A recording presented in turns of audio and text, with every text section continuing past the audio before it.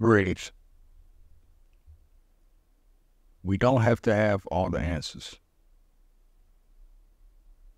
Sometimes it's about being at peace with who you are, what you define yourself as, the life that you've created for yourself. And more importantly, it's about being open to letting the answers come to you.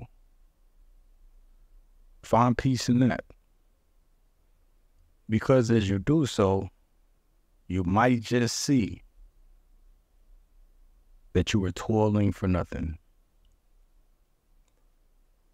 You can push and force and use all the will and might that you have to attempt to get the desired outcome.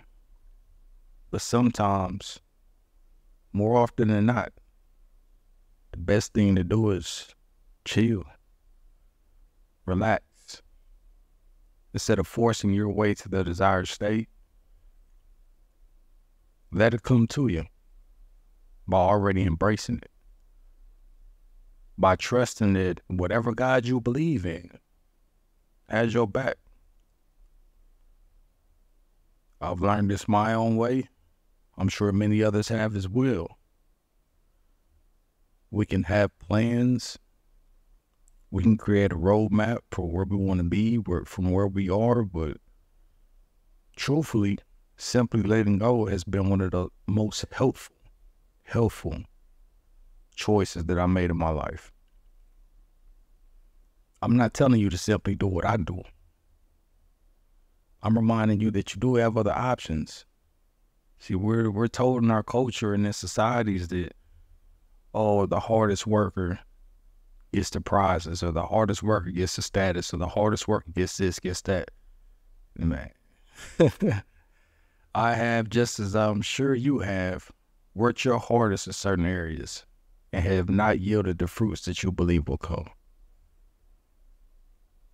Interestingly enough, learning to relax more, to fall back on forging my way forcefully through this world,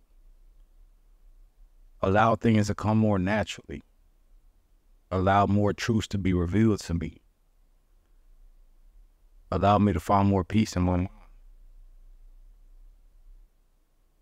So maybe that reminder is what you needed to hear today. Be easy. Don't worry about the outside world. Trust in who you are.